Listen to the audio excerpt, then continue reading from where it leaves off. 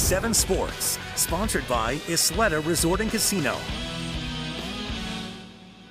Welcome back. Bethany Miller here, live outside of the historic pit, and this arena has been the place to be in the month of January. Just 3 days ago, the UNM men's basketball team hosted 19th ranked San Diego State, and using a strong second half, the Lobos were able to finish and send the Aztecs home packing with just the team's third loss so far this season. The win came at just the right time too, because behind me in this packed arena, Richard Pitino's squad is hosting yet another top 25 opponent. 16th ranked Utah State is here in the Duke City. The Aggies on a 15-game win streak coming in. That is the longest current active win streak in the country. New Mexico hoping to do what no other team has been able to accomplish in 30 years, and that's beat back-to-back ranked opponents. And let me tell you, by the looks of the fans, the thousands of fans inside right now, you would never have guessed this is a Tuesday night conference game. Luckily for the fans, though, the Lobos picked up right where they left off against the Aztecs. A big factor in tonight's first half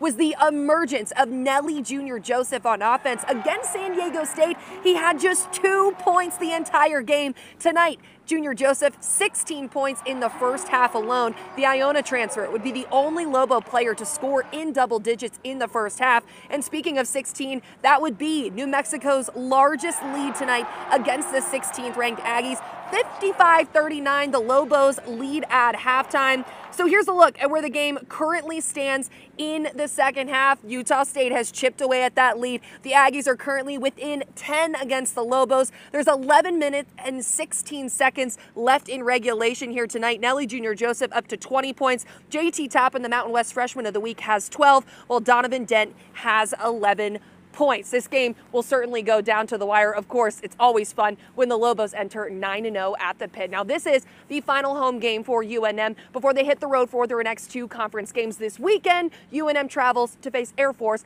while then they travel to California next Wednesday night to face San Jose State. I'll have a full recap of this game as well as post-game reaction tomorrow on KOAT Action 7 News at 6. Until then, though, live here outside of the pit for KOAT 7 Sports, I'm Bethany Miller. We'll be right back. KOAT7 Sports is sponsored by Isleta Resort and Casino, where the fun begins.